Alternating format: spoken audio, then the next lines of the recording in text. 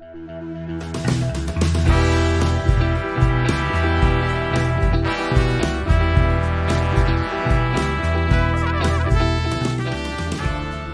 welcome to Page Break. I'm Brian McClellan, coming to you on a blisteringly hot day in the mountains of Utah, and today I am not your host because it is the launch of my new epic fantasy novel, In the Shadow of Lightning.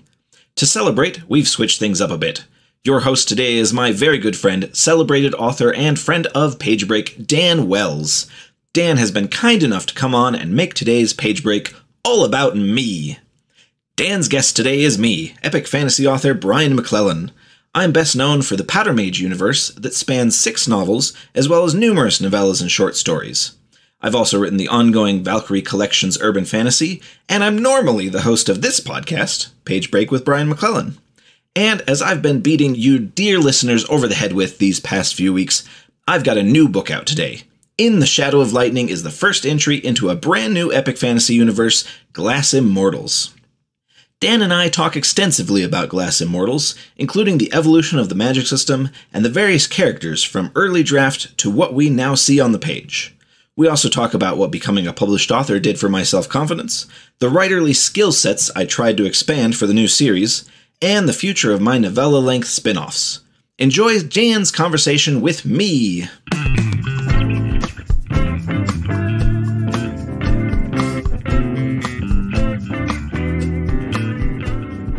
All right, so Brian, you have a brand new book, which is the first of a brand new series. Indeed. In the Shadow of Lightning. I remember you have been working on this for a long time. Yes. And I know that this went through several extensive drafts, but how long has the idea itself been percolating in the back of your brain? Oh man, like there's some pieces of idea that ended up in this book that probably go back 6 or 7 years. But the book as something that is kind of turning into a real thing, probably about 4 years, I think. 4 years. And what was the initial impetus of it? Was it, I want to do a magic system based on glass? Or was it one of the characters like Demir? What was the original seed of this idea? Both of those things actually come from 2 different kind of seed ideas. One of them was that I wanted to do glass in some way with the magic system. And I had been fiddling with things. It's funny because a lot of it was driving home from your house after game night late, at 1 o'clock in the morning, and having that 45-minute drive to just think about things. And I would be listening to the Revolutions podcast that would give me kind of this political thriller vibes kind of stuff that I wanted to play with. And I was thinking about the magic. I had these vague ideas about demon summoners who use these special magic glass baubles to trap demons, and that never really went anywhere. But I had a few different things, and they all kind of started to roll together eventually. Because that was way back then. That was before I finished Powder Mage. Yeah. And so I was supposed to be working on book 6 of Powder Mage. And, I had some evenings I would let myself kind of daydream about whatever the next project was. Some listener just got really excited about demon summoners who trap demons in glass. And then you immediately crushed their dreams. And they're like, well, screw this. I'm not going to read this dumb book now. That's fine. We didn't want that guy to read it anyway.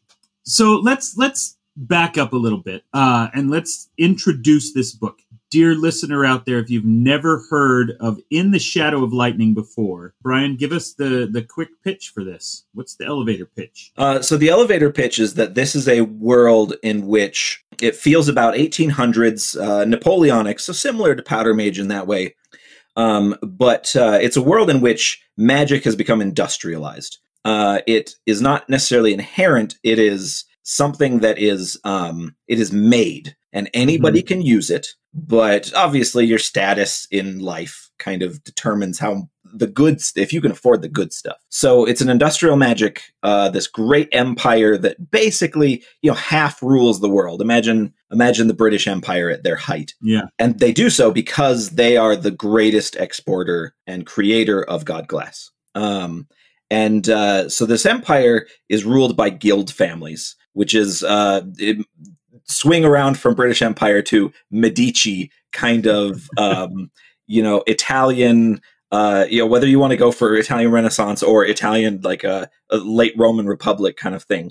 But these massive guild families who basically run everything. And our main character is the scion of one of the minor guild families. He was a child prodigy who absolutely brilliant, the best at everything he tried to do. And then he had a mental breakdown and basically fled out into the provinces, disappeared, became a grifter, just kind of wandering for 9 years until right at the beginning of the book, he finds out that his mother has been murdered. And he immediately has to come home because he has to take over as the patriarch of his guild family.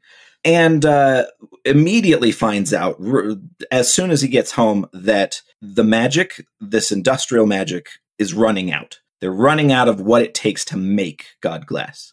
And it basically, those two big things, Demir Grappo and his mother's murder, and the disappearance of God Glass is basically what spurs the entire series, really. But, especially here, book one. Yeah. I love this description because it is such a distinctly Brian McClellan story, right? The premise that magic is industrialized more than anything else, I think, is what sets this apart. And it obviously shares a writing style with your Powder Mage stuff. But what really sells it to me as a distinct entry into the McClellan repertoire is this sense that you're kind of taking the sense of wonder out of magic while still having sense of wonder there. Yeah. Like this is down and gritty, and people can do this stuff, and the story is wondrous, but the magic itself is just like, oh yeah, there's this thing I gotta do, and there's this stuff, and here's all the underpaid labor that toils away in factories to make the magic that we're all using. And I just love that aspect of it. And I think it's so distinct. I don't know of anyone else who approaches magic from that angle, which is really cool. Well, I mean, even with Powder Mage, I really loved the concept of kind of utilitarian magic, like magic that is, I don't know, like magic that is used very particularly to prop up a portion of society. Not necessarily just, awesome wizards, but, like society depends on this, and it kind of runs on, the different ways that magic can kind of improve people's lives or just make people more effective. There's parts in the book where I talk about how the Teamsters have to have forge glass to make them stronger. Otherwise, they can't do their jobs. Yeah. They can't haul all the crap for the guild families. And so I love this idea of magic that it's so inherently essential to every fabric of society, not just the guys up in their towers or anything like that.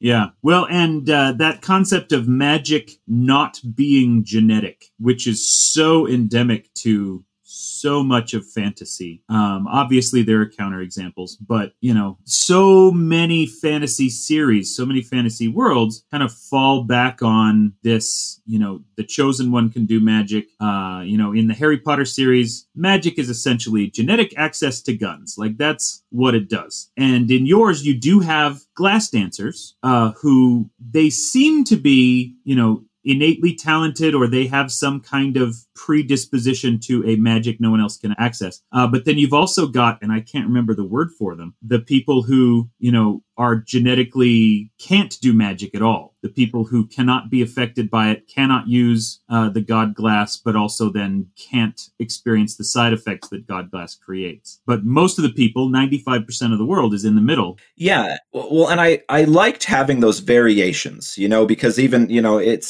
that's kind of in our own world. That's how things are, some people have a peanut allergy. In the world of Glass Immortals, there are people who have literally an allergy to God Glass, and it makes them kind of itch under the armpits when they use it too much. And there are people who are completely immune to its effects, both good and bad. And that's sorcery aphasics. And there are also people who don't suffer the consequences. of God Glass nearly as bad as others, and those people tend to be kind of recruited into the military because they can keep using things like Forge Glass for a very long time without getting sick. Yeah, and that's Idrian, the Breacher. Yeah, Idrian Sepulki. Yeah, he has all of this awesome like armor and weapons and stuff that he can use more fully and for longer time periods than anybody else. And so he's like the human tank when he's all geared up, which is very cool. So, and I do love that earlier you mentioned the Revolutions podcast, because I was going to ask about that, because you're the one who got me into it. And then as soon as I started reading this book, I'm like, oh, I can see a lot of that DNA in here. That idea of, this is a historical political thriller where we get to see, 500 different perspectives on the same ongoing story. It's a podcast by Mike Duncan. It's really wonderful, where he will go into, this is what the politicians were doing, but at the same time, this is what the military was doing, and this is what somebody in this other place was doing, and here's what, the press was doing, and here's this random, like, farm girl who ended up assassinating some important dude, and you've captured that same sense, that kind of sweeping historical scope in the book, in The Shadow of Lightning, because we have, and this is common to epic fantasy, you have so many different characters, but you've really gone out of your way to put them all in different castes of society and with distinctly different outlooks on the world, which I think is really cool. Well, and that's something that I do try when I'm designing kind of the characters I want for a new epic fantasy. That's something I try to do specifically, because if I have two different people that are point of view characters that I'm commonly writing from, and they're both soldiers, and they're both the same type of soldier, I'm not getting that big of a difference. I mean, even back in Powder Mage, Tomas and Taniel are father and son. They're both soldiers. They're both powder mages. But one of them is a field marshal, and one of them is kind of the in-the-trenches soldier. And so you get very different kind of perspectives on how things are running in, a war or the politics or whatever. Mm-hmm. And I really like that. And I employed that in this. Demir is a politician at heart. He's a skilled commander on a battlefield, but he very much prefers people, like talking and conniving and scheming and things like that. Tessa she's an engineer. She works in a workshop. She makes things. She makes God Glass. Idrian is a soldier, and he is there to protect the rest of his battalion with his gigantic armored shield and his massive skills on the battlefield. He's called a breacher. He's literally sent in to break the enemy lines.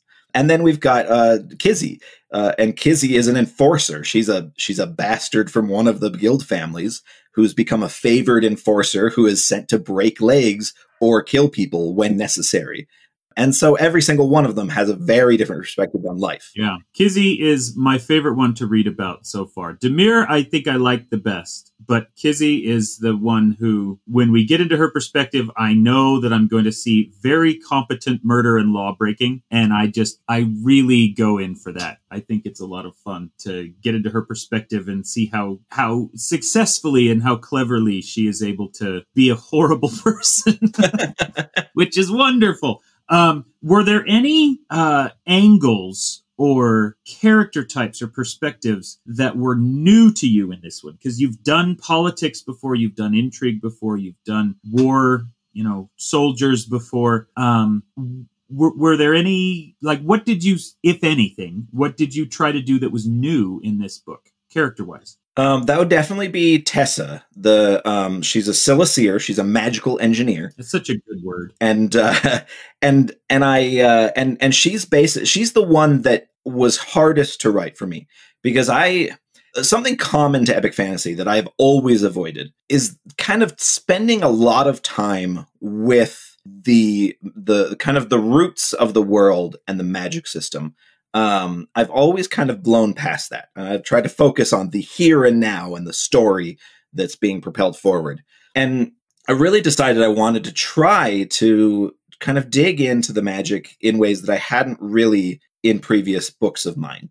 And Tessa is my way of doing that. She is my window into how magic makes the world turn. And I've never done that before, and it's a little weird to write because I am someone whose writing tends to be action oriented. That's what propels my plot forward. Even the political angles are usually people rushing here and there to do things, and having a character who's best in a spot where she has to stop and think and figure out a problem quietly like an engineer does. That was a very weird thing for me to try to tackle.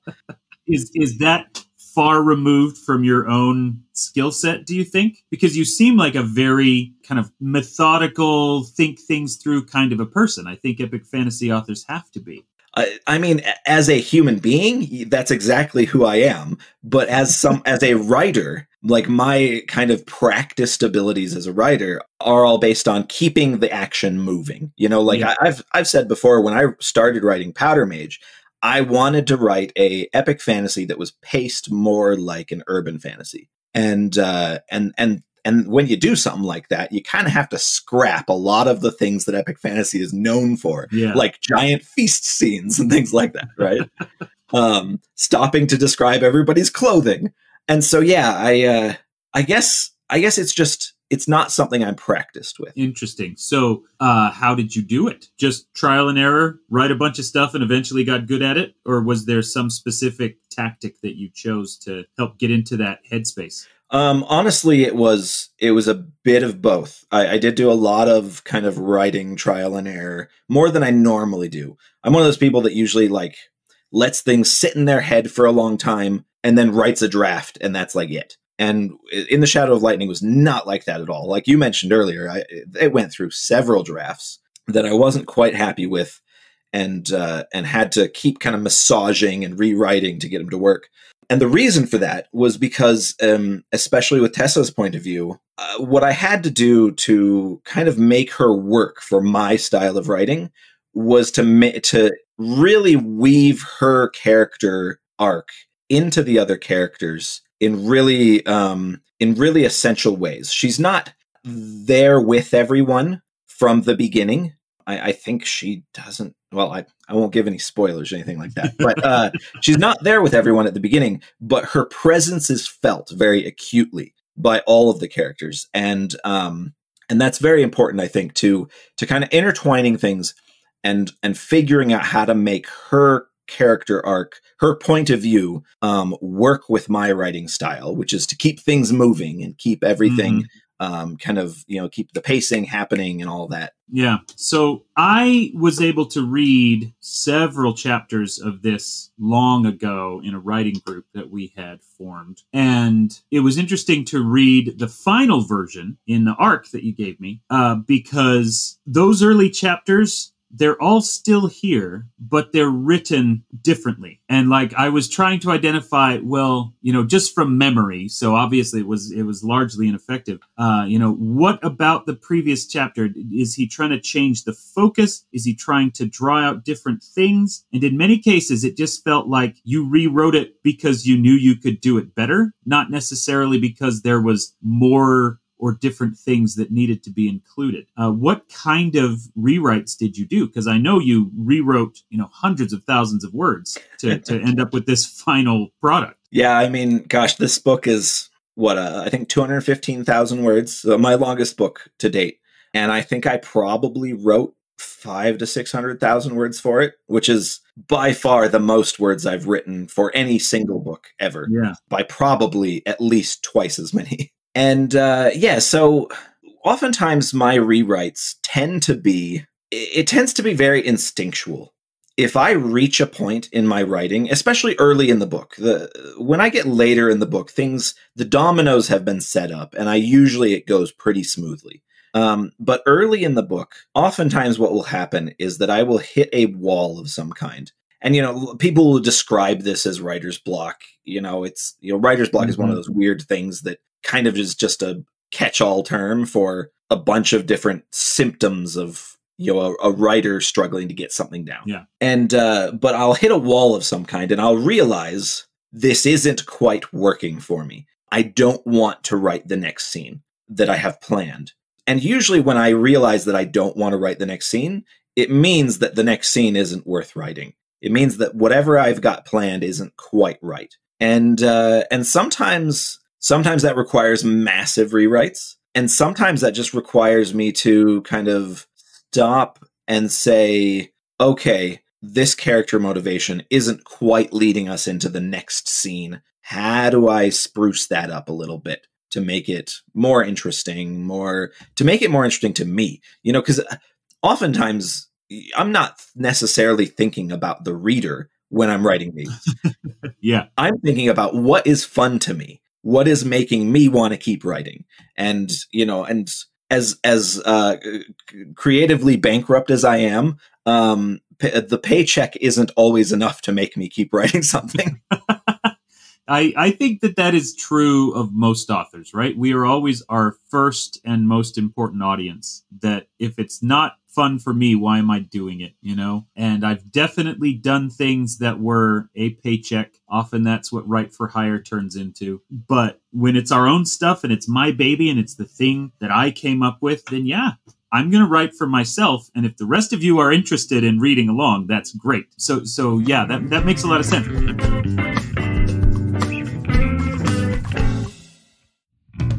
Hello, Page Break listeners. Brian here to let you know that my next epic fantasy, In the Shadow of Lightning, is now up for pre-order from Tor Books. Glass Immortals is a whole new universe that introduces you to assassinations, intrigue, industrial magic, harrowing battles, heartbreaking disasters, and more for new readers and old. The book is out in the US on June 21st and can be pre-ordered from Amazon, Audible, Barnes & Noble, or get a signed copy straight from my website. Remember, pre-orders matter massively to a new book, so make sure you get that done. Thank you all so much for the support. Now enjoy the rest of the podcast.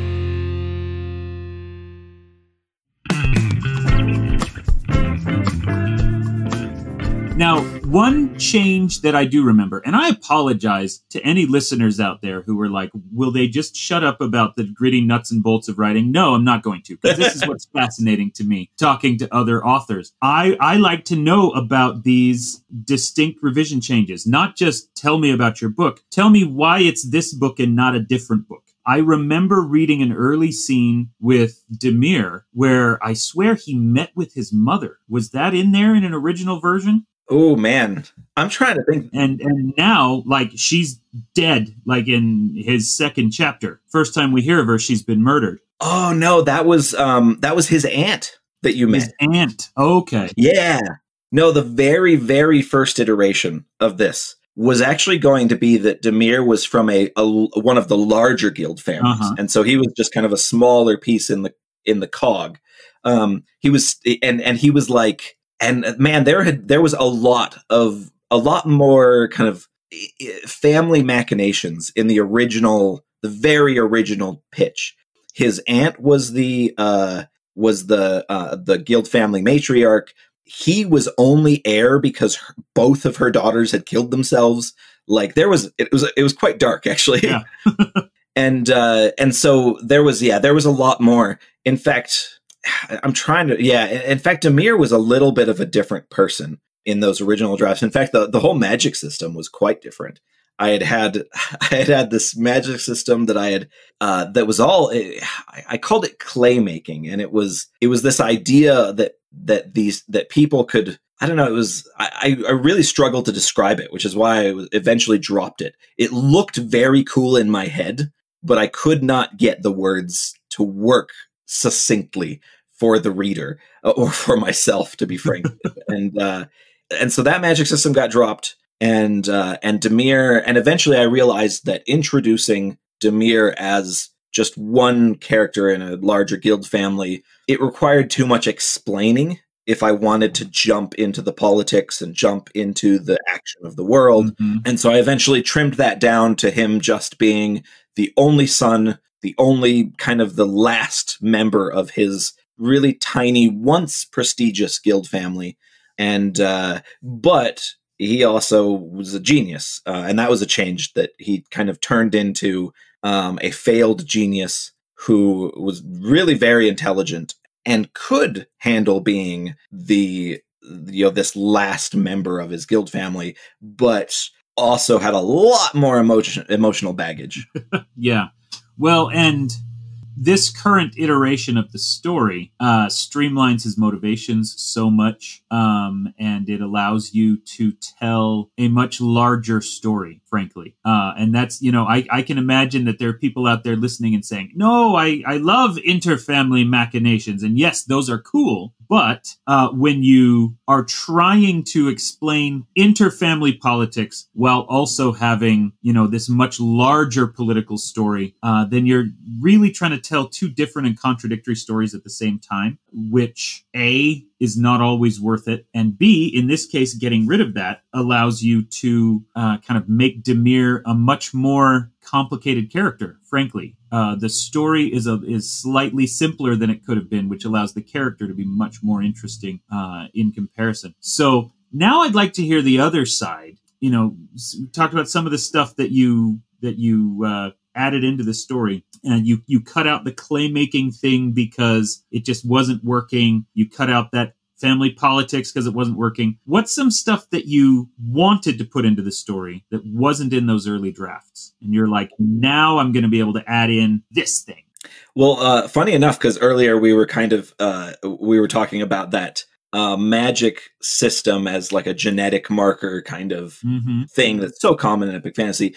I wanted that. And that was what the claymaking was going to be, because I tend to have multiple magic systems in my books, and I wanted to do the God Glass, and I wanted to do something that was inherent to the characters, or some characters, and have those be two separate things. And I knew that from the beginning, and like I said, the claymaking kind of just didn't work. And so glass dancing ended up replacing the claymaking, and glass dancing is fun in a couple of ways. One, it's basically glass-based telekinesis. Characters that through a genetic anomaly can control glass with their mind. They can move it around, they can reshape it. And I was interested in this idea of something like that, both because it's really fun for me as the author to play with in a societal and military sense, which is what I did with Powder Mage, and I'm quite good at it. And but also because I loved the idea of giving Demir a very powerful magic that he rejects inherently. He's a glass dancer, which is considered in this society to be, you are a badass. Nobody messes with you. Yeah. If you're a glass dancer, you will probably be adopted into one of the major guild families if you're not already a member. You are going to live a life of luxury, and nobody messes with you at all. And I liked this idea that Demir, as a person, he has this sorcery that's very powerful, and he doesn't particularly like it.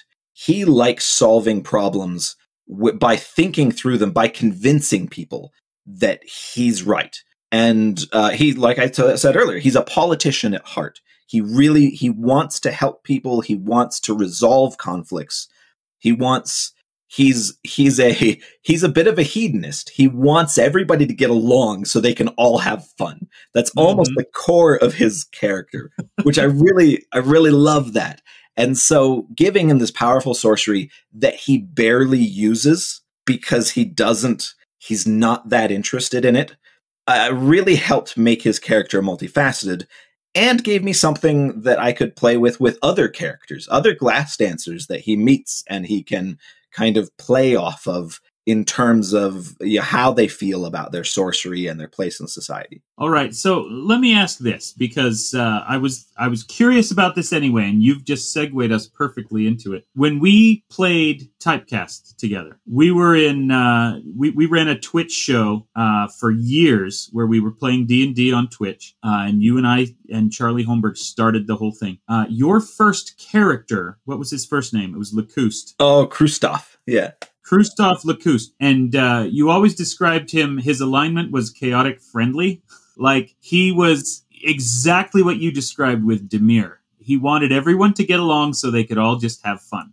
He didn't want to have to take things seriously. He didn't want to have to solve problems. He is much more into debauchery than Demir is, but there's definitely a lot of commonality between the two characters. And I'm curious if that was on purpose at all. Krustov was a little bit of a testing board for Dimir, because it was right about the same time I was starting to really develop the characters for the world for In Shadow of Lightning, and so yeah, it was very much a this is a concept I find kind of funny and interesting, and I started playing with it on the show, and very quickly, probably immediately, started developing it into this character that I was going to use for a book. But like you said, they kind of diverge in different ways, because Dimir very much enjoys solving problems. He kind of likes being the person, not necessarily in charge, but the person that does all the fiddly bits. And and the character that I did for the D&D show very much didn't. He just wanted to lay on a couch all day. Yeah. And Demir's much more proactive in his debauchery.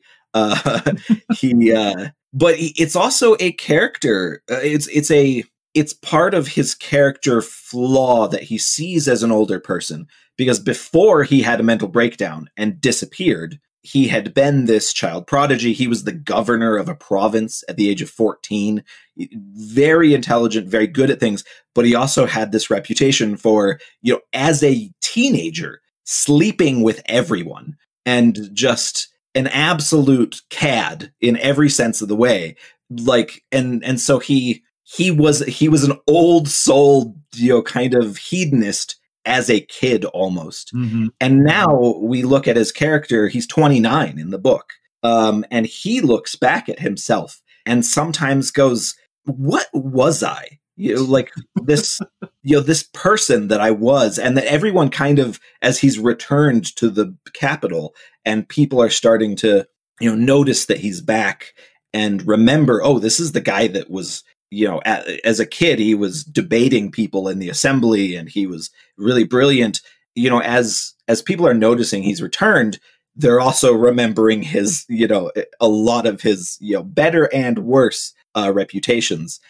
And so he kind of looks at that as, was I just, kind of a child with adult appetites and adult sensibilities and responsibilities, and what do I do with that now going forward? And I really like that too.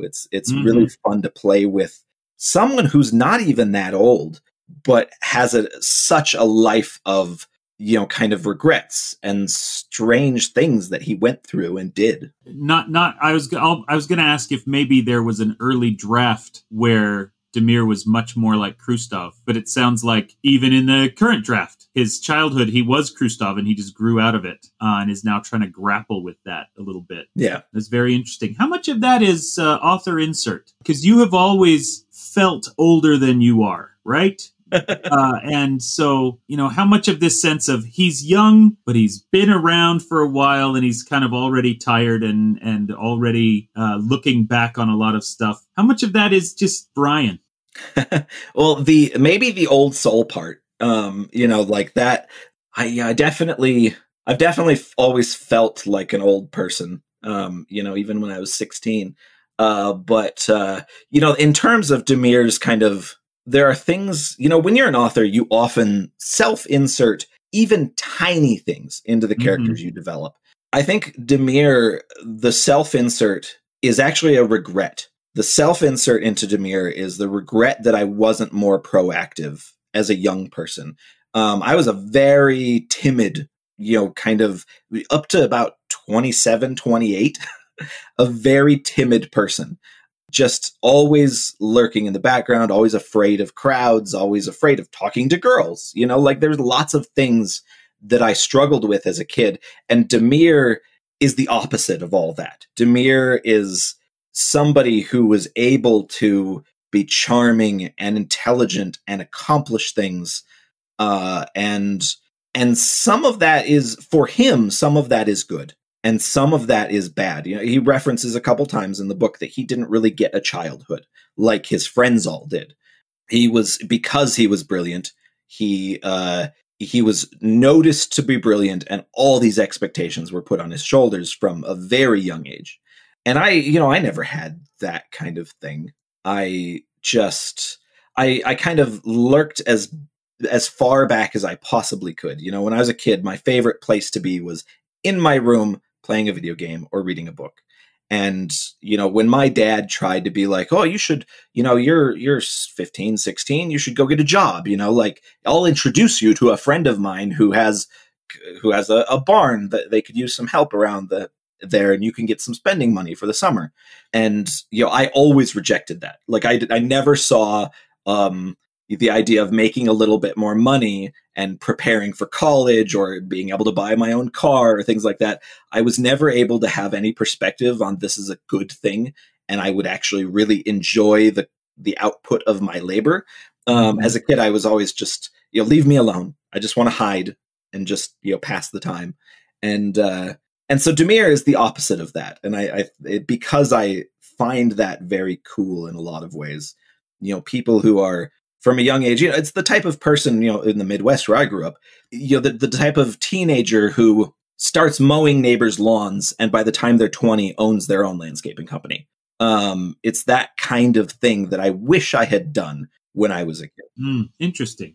That is interesting to hear, and not what I expected. Do you have, like, I know you said you like to read and stuff. Were you considered gifted as a child?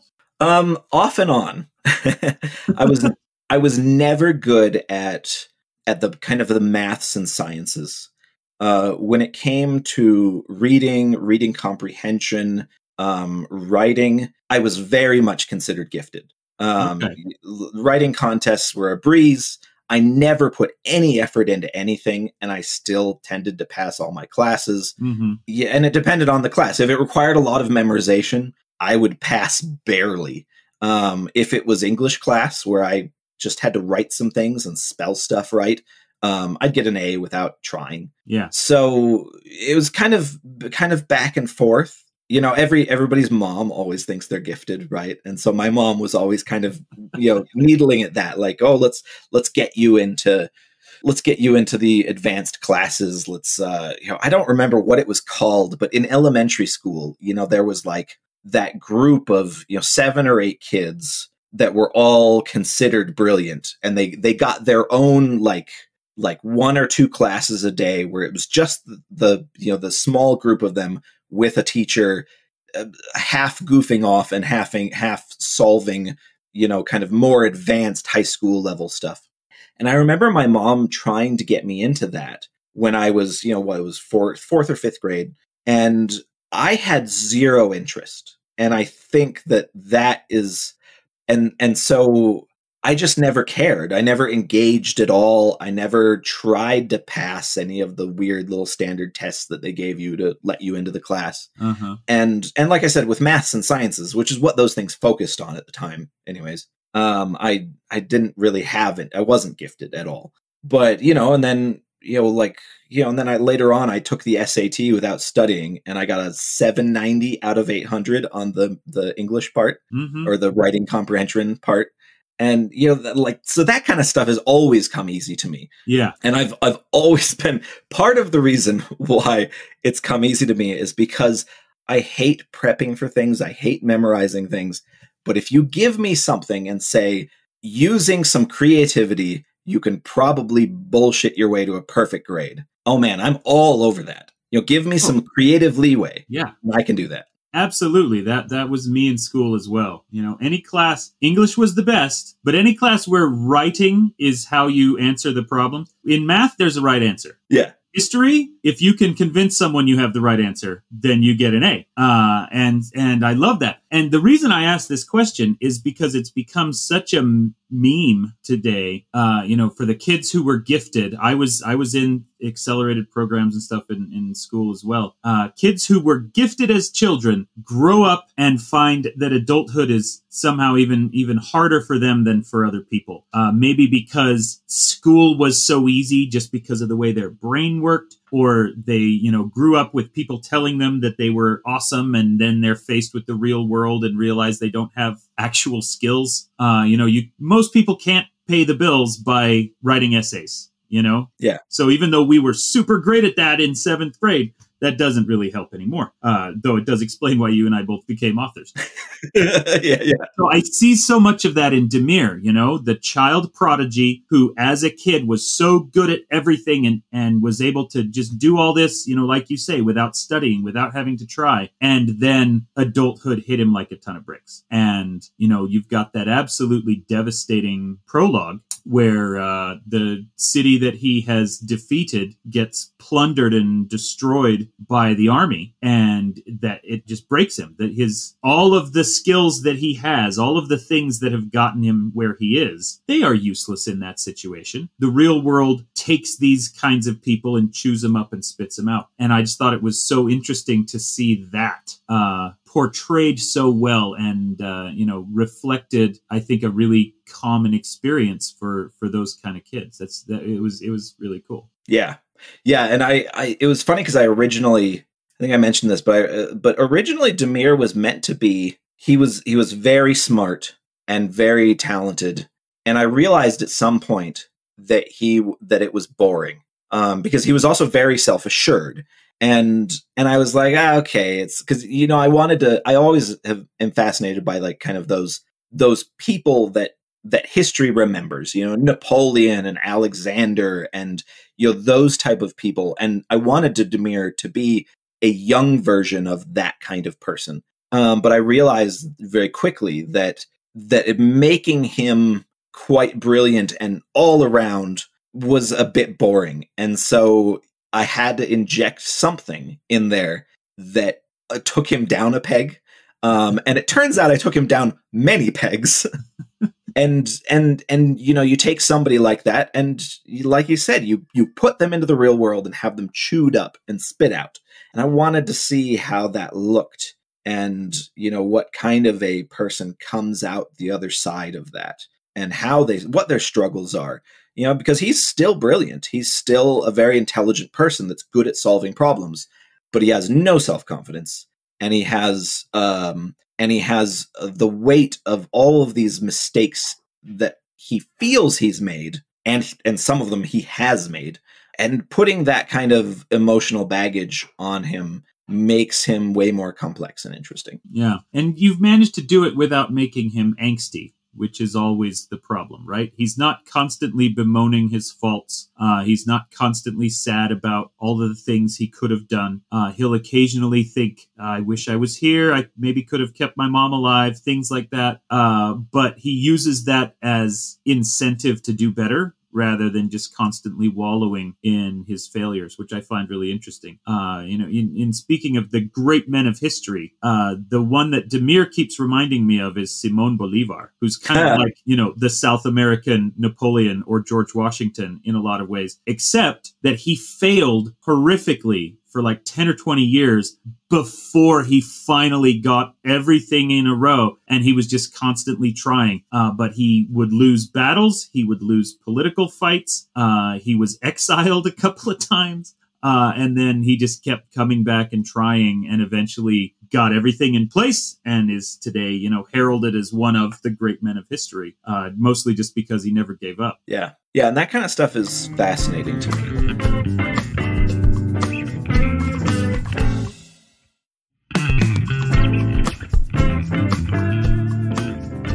Something that I was just thinking about that I also really wanted to do with this book is explore in some ways, and I think that we'll probably get more of this in book 2, but explore the type of people, the type of support network, I suppose you'd call it in modern day terms, that somebody like this would have or need to kind of get through. Because you mentioned a few times that Demir has some self-reproach, and he does work through it quickly each time. But part of the reason he's able to work through it is because he has a few people in his life who are able to kind of help him. And I wanted to examine a little bit of this idea of friends who are emotionally available to a character. And so I have Demir's best friend is this retired world champion cudgelist. Cudgeling is kind of the national sport of this empire. And so his best friend is this man named Montego, who it's his adopted brother and it's his best friend. And Montego is basically Demir's, he's like Demir's rock. He is the person he's the backstop that just supports Demir in anything and is able to be there and tell him, look, it's okay. You're going to do fine. And I really liked that. I feel like it's kind of a positive way to have characters interact in a book like this. Yeah, I thought it was really interesting, looking at his support characters, that one of his close friends is Idrian, the Breacher, who's a big, tough dude who's large and imposing. And his other friend is Baby Montego, who's a big, tough dude who's large and imposing. And I thought, well, that's interesting. Why is this archetype in here twice? But the difference is that emotional component that you're talking about. Because Idrian absolutely has his own things going on. He likes Demir, but he also kind of dislikes and distrusts him in equal measure. Whereas Montego is like, nope, this is my bro, and I'm with him, ride or die. And there's a very different emotional component, even though at different points in the story, he always has the big wall of meat that he can rely on to help him through things. Yeah, and I love that. All of somebody, I think it was my wife, Michelle, who pointed out that every single one of my books has a big dude who is supportive of one of the main characters. And that's totally true. I always kind of end up writing these kind of, bigger, sometimes gregarious characters. I'm not even sure why. I think it's just an archetype I really like. I mean, at the risk of making this personal, is it because you're short? I mean, maybe. All of my like close high school friends are all over 6 feet tall. Really? I think one of them is less than 6 feet tall, and he's still like 3 inches taller than me. There is a photo I took about 5 years ago with a big group of my high school buddies who had come to visit. And I think there's like 7 or 8 of us. And we were up in the mountains and having a fun time, and we had somebody take a group photo of us. And I am literally standing on a rock, and I am shorter than all of those people by a significant margin. And so, yeah, I've spent my whole life around quite tall people. And and I am quite short. And it's a weird dynamic, because when I was younger, I was always very resentful of being short. I hated it. And there was some point in my life, probably when I became a successful author, and that instilled a bit of self-confidence in me, where things just kind of flipped and I just didn't care anymore. But there's very much that subconscious kind of, the people that have my back are all tall kind of thing. Well, let's ask about that, because you talked about how, you were very timid for years and years and years, and today you're not. You are a very outgoing, very, capable and accomplished person. Was it getting published that changed? What happened around 27, 28 and kind of changed things for you? Yeah, I think it was getting published. It's kind of a weird thing, because I always wanted to be a more outgoing person than I've been. And sometimes I've succeeded at it. But mostly I've always had a really hard time with kind of a comfort zone, and being in kind of louder, more crowded situations has always been hard for me. And even just talking to people that I find even slightly intimidating was always very hard for me. But when I got published, I was not an immediate breakout success as an author. It took several years for Powder Mage to kind of catch up and really become a consistent source of income, and kind of a feel good thing that I could look at and say, this thing, it made my career. But when I did, it really gave me this huge boost of self-confidence. It felt like the first thing in my life that I had done on my own. I wasn't kind of handed anything for it. It let me kind of be my own man in a way I had never tried to be or succeeded at any way when I was younger. And so, yeah, it definitely instilled kind of this big jolt of, kind of confidence and ability to look at things and say, I can solve problems. I can handle things. I can handle talking to people. I can handle being in social situations. And even to to today, I do get worn out. You know, lots of authors deal with it. Yeah. You go to a convention, you spend 2 to 5 days, you know, in a huge crowd talking to people for a long time. And when I get home from those kind of things, I like look at my wife and I go, I don't want to talk to anyone, including you. I'm sorry, but I'm going to go hide in my office for a few days and you know, kind of let that energy get away from me. And so I still have some of that, but it definitely did. It felt like it changed kind of who I was. And I don't know if other writers have that experience or other people who have become successful at something after being a very timid person. And I think a part of it maybe for me was that I always wanted to be a more outgoing person, and I could never get a hold of it.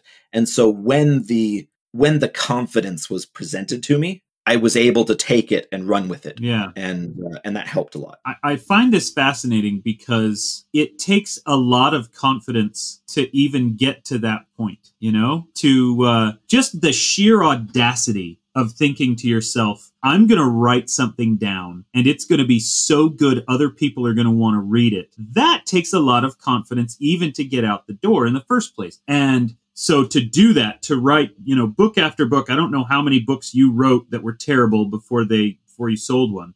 For me, it was 5 awful books, and then I sold number 6. And, you know, getting to that point where you overcome, you know, timidity after timidity, first to write something, then to show it to people, then to try to sell it to people, that already takes a lot of confidence. But at the same time, it absolutely makes sense to me that you are able to kind of turn that confidence, that burst of approval. Somebody actually bought my book. My confidence paid off in a way that I didn't necessarily expect it to or have never experienced before. And then you were able to redirect all of that good energy into, well, if I succeeded at this one thing, then I can succeed at other things, you know? Yeah. Well, and I think because so making stuff up is the only thing that childhood Brian was confident in. And so that's probably where that kind of audacity to say that I'm going to write this and people will like it. It came from that. You know, when I was in kindergarten, I half convinced my mom that we were learning Spanish. Yeah, for a good week or two. You know, like when I was in 3rd grade, I won a little contest, writing a silly little short story adventure. It was a little writing contest for the 3rd grade. And when I was in, I think it was my junior year of high school, I wrote something in about. We were given the computer lab for the full week, and we were told, okay, you go in, you write for a full week, and we want you to write a story, beginning, middle, end, etc. It has to be, I don't remember, like 500 words or something. It was not long. It was just like 2 or 3 pages. And we were told that, and I spent 4.5 days playing video games on the computers. And in the last 30 minutes of that class, I just totally bullshitted my way through a story that my teacher found so funny and engaging that she read it out loud at the beginning of class on Monday. and so like that kind of thing, that like so I had this string of things that gave me the confidence to say, okay, I'm actually good at this one thing. You know, I went to a class between, I want to say it was between junior and senior year. It was actually directly because of this little story I wrote. My mom got me into a summer program that was like, I think it was like 8 or 10 days or something like that, maybe a week, where I went to a university. It was BYU actually, for this little summer program, and I did a writing course. And I remember ending that writing course with, when my stuff was workshopped in this group of my peers, I remember the cutest girl in the group looking at me and saying, this was the best thing anybody's written this whole week. This is amazing. I love it.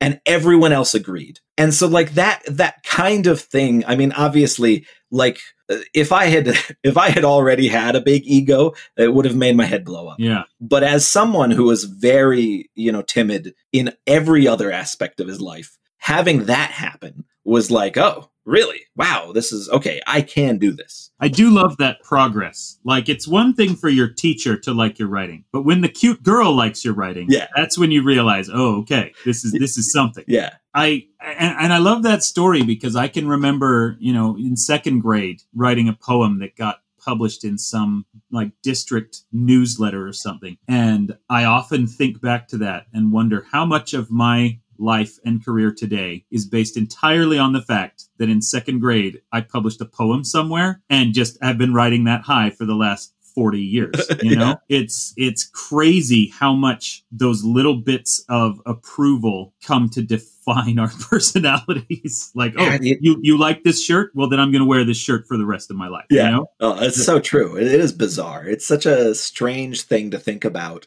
how the little things can just completely change your life and snowball into a career and a lifestyle, right? Oh, that's awesome. Let me ask, we'll change gears a little bit.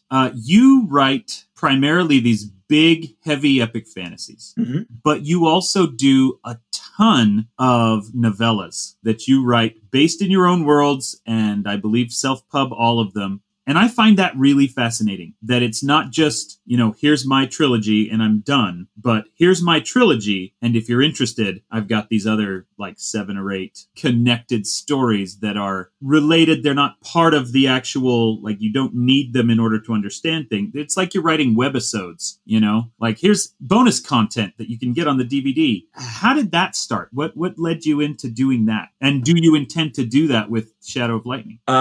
So yeah, it's a twofold answer. One is practical and one is creative. The practical answer is that we as writers get paid twice a year. If we're making royalties, like, it's complicated. I'm not going to explain the whole thing on the podcast, but essentially, if you're getting royalties, you're getting paid twice a year.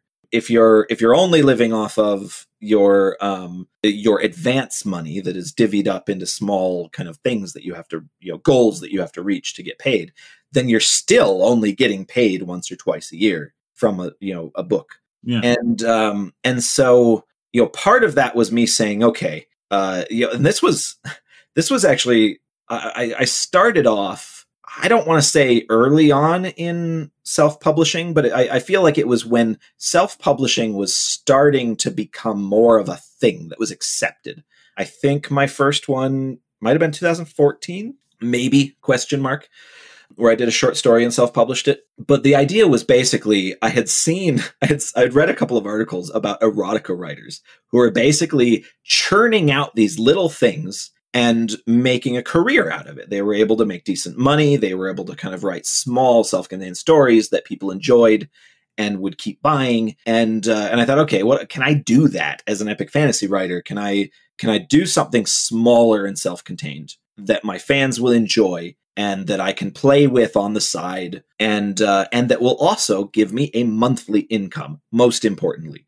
You know, even if it's only $500 or $1,000 a month, that's still, you know, that's still a boost. That's still paying for my rent or my mortgage or whatever, or a car payment.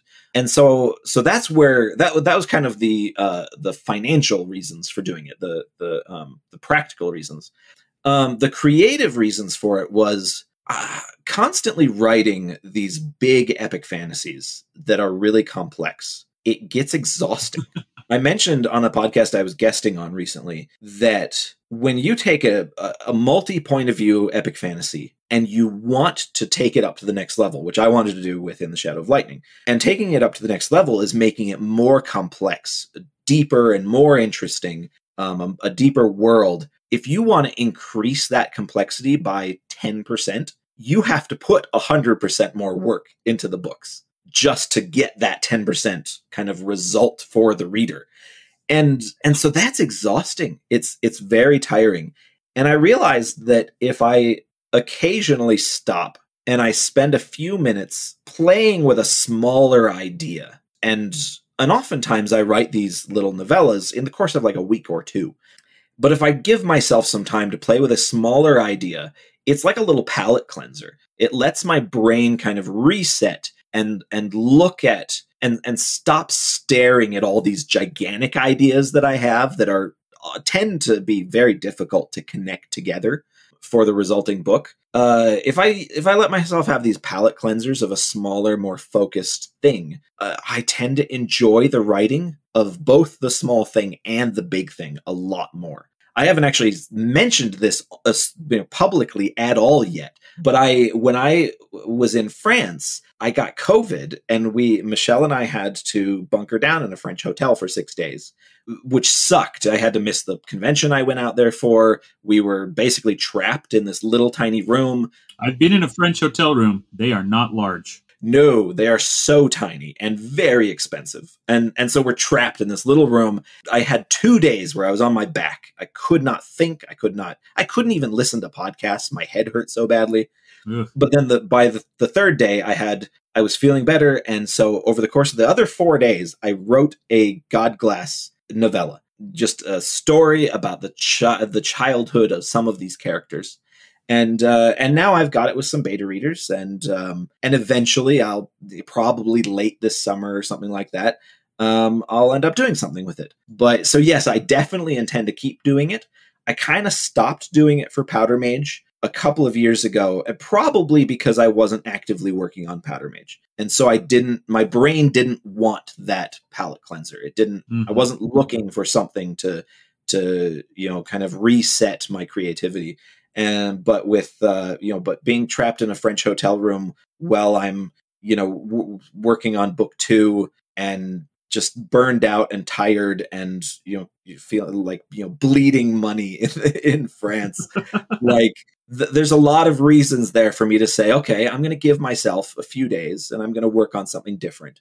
And so I did, and it's great. That's awesome. Have there ever been ideas that you came up with for the main book that you eventually decided, no, this should be its own novella, or vice versa, that you came up with an idea for a little story and then eventually said, this is too cool, I'm going to put it in the main continuity? I don't think so. Oftentimes my novellas come from throwaway lines that I enjoyed, that I felt like had a little bit more depth to them. And I wanted to, and usually what I do with a novella is it's a prequel. I rarely set these little side projects in the modern world. They're almost always prequels. They're almost always something where I want to explore an adventure or a formative moment in a character's life. And so I'll just take a throwaway line that is referencing an event that I probably hadn't even given that much thought to. And I'll say, okay, let's take that and turn it into, and give thought to it and turn it into a real story. So yeah, like the novella that I wrote in France, it basically, I looked at my various characters and I thought, okay, I actually, so we have 3 very close friends, Demir and Montego and Kizzy. I want to know about when they met. I want to know how they kind of became friends, and so I took it from Montego's point of view as a child, and becoming adopted by Demir's family, and growing to know them, and being a kind of so he kind of comes as a country bumpkin to the capital, and the only thing, and his family's all passed away, and the only thing he has is a promise from these strangers, the small guild family, the Grappo, who his mother died saving one of them in a war years ago. And so he has this gift from them, basically saying, if you ever need help, you come to us and we will, we'll pay back the debt that we owe you. And so he, as an orphan, comes to the capital, comes to these people he doesn't know, and tries to fit in and struggles with it, and only gets through because he meets these other kids that are, supportive and kind and interesting. And I wanted to build on that and develop that, and it ended up being a 20,000 word novella. And how much of that is outlined, and how much of it do you just start with that core concept of, I want to see how these characters met, and then just discover it as you write it? When I'm doing a novella, it's almost always very strictly outlined. I don't do that with my epic fantasy, because I feel like when you have multiple point of views and everything's constantly changing, and you're developing the characters as you go, and little things change. But with a novella, it's much easier to say, okay, I'm going to have, 8 to 10 scenes. Each scene is going to be 2,000 to 4,000 words long, and each scene is going to accomplish this, this, this, this, and this. And that I always do. So that was the first thing I did with with this Montego novella that I wrote, was just sit down and say, okay, I know the basic premise I want to deal with. What is every scene going to accomplish, and how do I want to end it, and all that. And it changed a little as I went, but like I wrote it in, I wrote the ending like the day I got home. I wrote like the second to last scene on the airplane, wrote the ending the day I got home. And so, yeah, I mean, it was like 5 days of writing, and so it wasn't a long development period. It was all tightly done. That's awesome. All right. I want to end by asking some questions. I don't know if you are familiar with the show, but here on Page Break, we always like to ask a food question at the end. But before we do that, I'm curious. I've got some questions for you. So number one, what is the first book, chapter-length book, that you remember reading as a kid? Oh, man. Probably, it's hard to say which came first. It's either going to be one of the Chronicles of Narnia, because I remember the first one my mom read to me, and I think that I then read the rest of them myself. It's either Chronicles of Narnia or it's one of the Redwall books. Mm-hmm. My standard thing when I was a kid was to take a book and hide underneath the dining room table and read. And I have a very distinct memory of reading either of those books under the dining room table. And I don't remember which one was where at first. Probably Chronicles of Narnia, because I think it's a bit more approachable than Redwall for a little kid. Is Redwall a series that somebody introduced you to, or did you find it on your own? It was either my mom or a librarian. My mom volunteered at the library, and so I would just go and hang out with her on Wednesday nights, and I'd wander around, and the librarians knew me, and they would, recommend things for me, and then they'd recommend bigger things once they realized that I read voraciously. So probably either mom or a librarian. So can you remember the first fantasy book or series that you found on your own with no gatekeeper?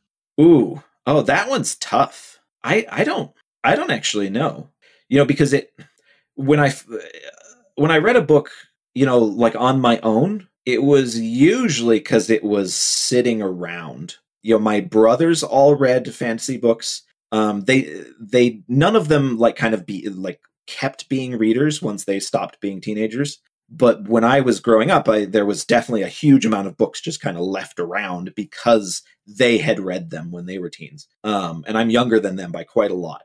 So probably one of the ones that they just kind of left around. There was, I want to say it was called something like Last of the Renshai or something like that. Huh, I'm not familiar with it. Man, I'm probably butchering the name. I don't remember what it was. I do remember it was about, I think it was a sequel. I think it wasn't even a first novel. I think it was part of a wider series.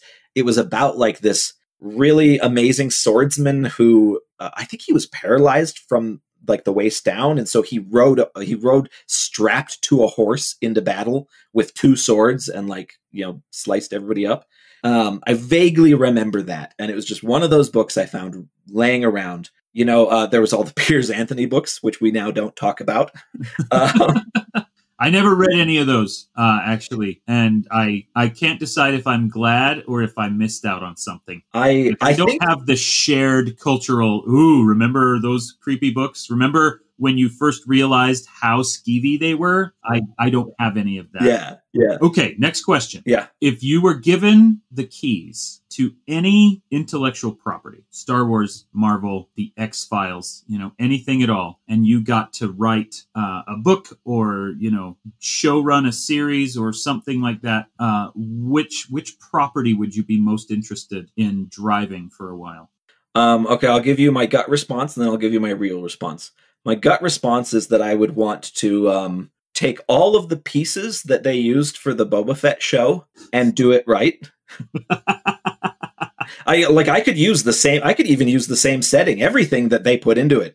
You give me all the pieces, but let me rearrange them in an order that I find more interesting. That's my gut response. My real response would probably be, maybe Conan the Barbarian, to be honest. I know that it's considered in a lot of ways quite problematic these days, but it's also so incredibly formative to kind of modern fantasy and modern fantasy writers that there's such like a lovable place for it in my heart that I could probably, I'd probably do that. That's cool. I think Conan the Barbarian would be wicked cool to adapt. I don't think we're too far off from all the old, Conan and Tarzan and John Carter entering public domain. That can't be more than a decade or two away. So you might get your chance. Well, and Conan's interesting because you could do it. Like if you take out some of the more racist elements and sexist elements, honestly, if you strip out some of those things, you could keep the core of Conan being this womanizing, crazy barbarian, but also have it be interesting and more up to date with our times. Yeah, I agree. I think that could be really fascinating to do. Okay, here's the final question. Yes. And this is the page break question. What's the last meal you ate that totally blew your mind? Okay, this one's going to be out of left field. Oh, I'm excited. Before last week, I had never, ever eaten a fresh mango. Really? Yeah. It's never come up. I never had one at a party. I've never, I've never bought one. It just has never happened. And, obviously I've had mango, but like dried mango, canned mango, whatever. I've never had a fresh mango before. There are now so many mangoes in my house because that was one of the best things I've ever tasted. And that's probably my new favorite fruit. It's just so stinking good. I don't know how this just didn't hit my radar before then. And I ate 2 mangoes yesterday. Like, that's so weird to me. I don't really eat a lot of fruit. When raspberry season is in and my raspberries are out, I eat tons. But like otherwise, I'm like, fruit, whatever. I'd rather have a candy bar.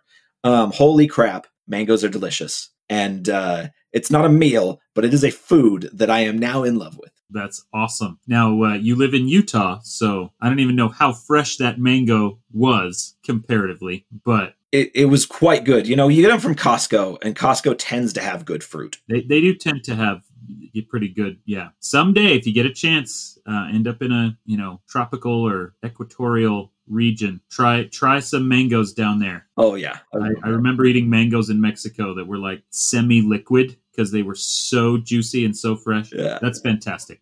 Awesome. Well, hey, Brian, thank you for coming on the show. Oh, thanks, Dan. Thanks for having me. This is really kind of you. And honestly, it's been exhausting for me to run this show for so long. Do you want to just take over and you be the host from now on? If you're really kind of sick of it and want to move on with your life, then it's not that I'm sick of it. I've relished the opportunity, but I've got a lot of other things going on. All right, deal. I'll take over. I will leave Page Break in your hands. Oh, thanks. I will, in fact, retcon history itself so that you've always been the host. How does that sound? Mind is blown. Very good.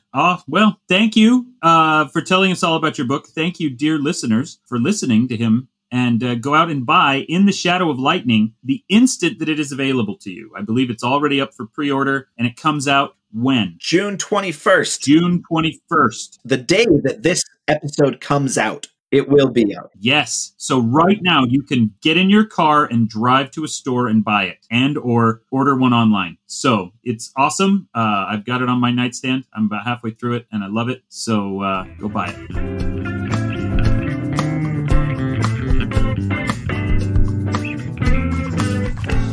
That was guest host Dan Wells, kindly chatting with me about my new book. In the Shadow of Lightning is out now in ebook and audio in English-speaking territories and hardcover in the US and Canada. Check my social media or sign up for my newsletter for updates, AMAs, guest appearances, and more. Special thanks to James Sutter for music and Tom Bishop for production. If you'd like to support the podcast, head on over to patreon.com/pagebreak or buy my books in ebook, paperback, or audio. Don't forget that my new epic fantasy, In the Shadow of Lightning, is now out! You can also get signed copies of my books direct from my website or swag from my Redbubble store. Don't forget to like, subscribe, and leave a review. Huge thanks to Kyle Anderson, Patrick Hunt, Elijah, Jennifer and Angela Johnson, and Ivor Gullickson for their backing on Patreon.